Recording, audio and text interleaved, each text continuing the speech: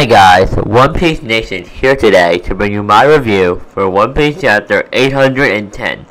Now, in this chapter of One Piece, okay, this is gonna be a little bit of a rant, but we have more flashbacks. Alright, I've said this to a couple of people off air, a couple of friends. This is getting ridiculous. We have been getting flashbacks in chapter 800. Oda, I don't care how many breaks you take, but this is atrocious. It has been flashbacks. Who can name throw to be arc? Jack? I think it's Jack. Where's my confirmation? I'm sick of it. I want actual new content. All we're getting is flashbacks. And flashback after flashback.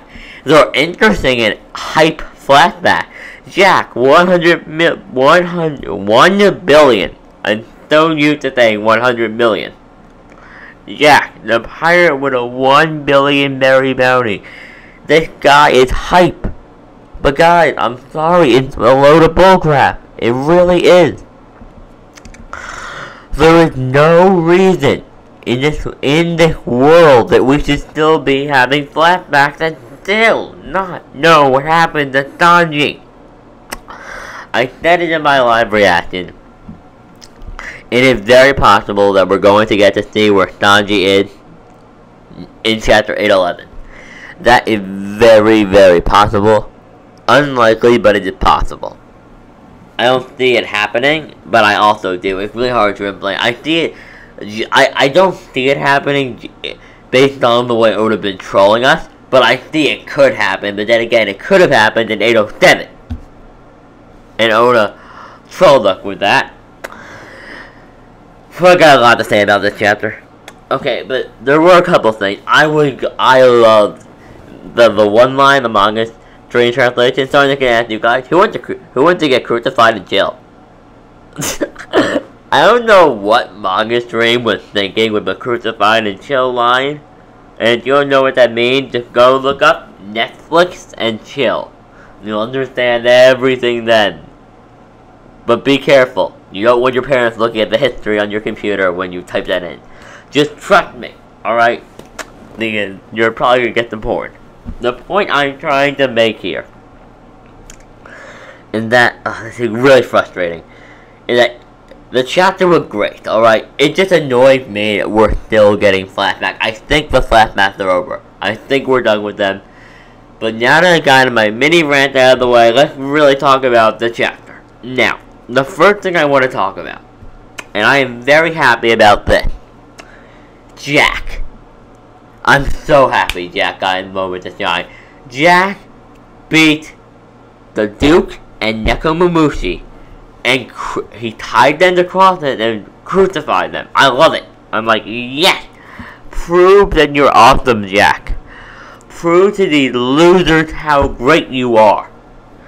Prove to the fans that we have been underestimating you. That you are the greatest. Because people have been underestimating Jack. BDA has said it multiple times, and I agree 100% with him. Jack is being underestimated. Jack is one of the Kaido's most trusted men. He is a big, big, big, big deal. Alright, big deal. But one of the things I want to say here is that Jack destroyed them. Jack was dominating. Also, we got our first look at his full body design. I really do like it. But the chapter itself was a lot of fighting. They revealed how the poison gas spread throughout the island. And we also did get to see the Straw Hats arrive on Zoe. That was very interesting to see them all arrive and react to the island being a giant elephant. But there were a couple things in the chapter, like, you know, what was it? Okay, it was like one line from Nami when she told Brooke to take care of it. I'm like, really, Nami, why are you leaving it up to Brooke? Now, I've been trying to stay out of this debate that BDA and Fifth Son have been having, but you know what? No. And all these other guys, no. I'm getting involved. And I agree with BDA. Brooke isn't that strong. I think Chopper could have beaten that guy. Probably. I think Chopper probably could have beaten him. If Chopper couldn't do it, if he teamed up with Nami, they could have won. People disagree with me.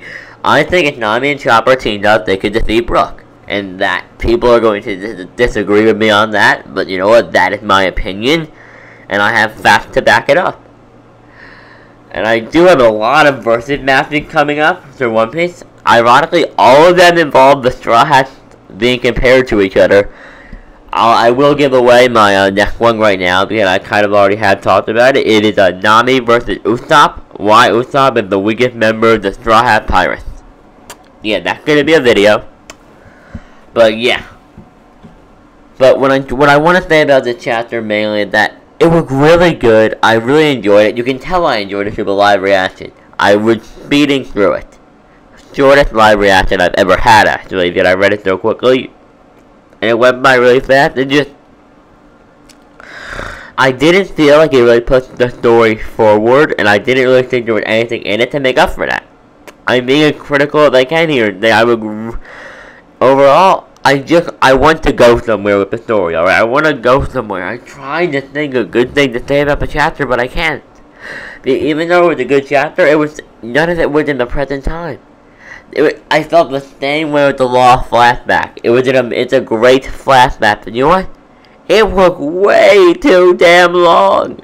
That thing could have been like 30 chapters, like 20 chapters shorter. That thing was way too long, and it was there at the wrong time. Same thing with this flashback.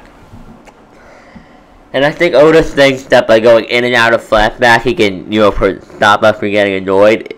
It's working with some people, it's not working with me. Now, if I had to rate the chapter, I would give it a 10 out of 10. And I bet you're wondering, but I'm ranting about it. Yeah, I am, but overall, it was a good chapter. It really was. I'm just sick of flashback.